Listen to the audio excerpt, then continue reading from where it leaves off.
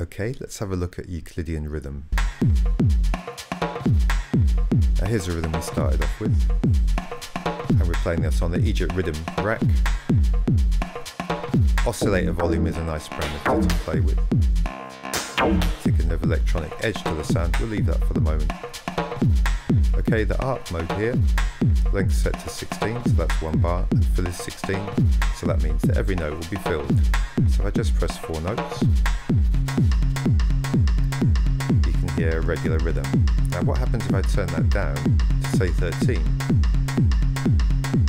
and hit the same notes? It's done a rather odd rhythm. Let's try it on 14.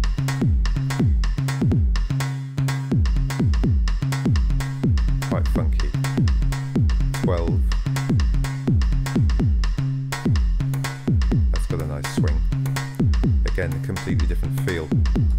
So this is the Euclidean fill function. Now I think it's pretty powerful, coming up with unusual rhythms.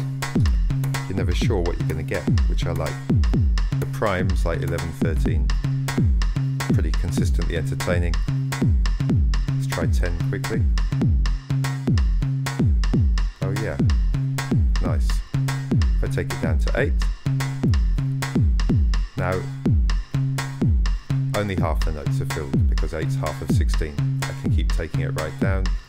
6.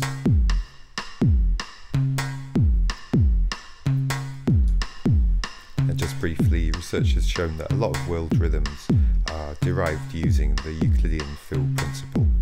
I read a wicked article about that, which I'll post up somewhere. And here it is for you in MidiVolve for you to funk around with. Let's have something a bit more random again. A couple of quick evolves, change things.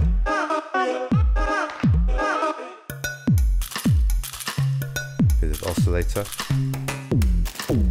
Mess around with the sidechain reverb. Corpus is another effect, adds more body to the sound. I credit Flying Lotus with freeing up my notions of what a rhythm has to be.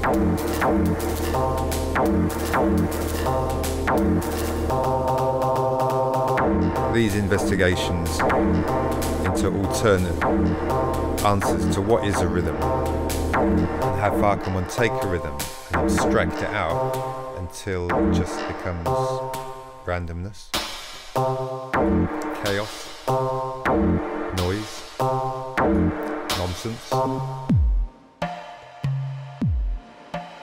Euclidean rhythm in MidiVolve.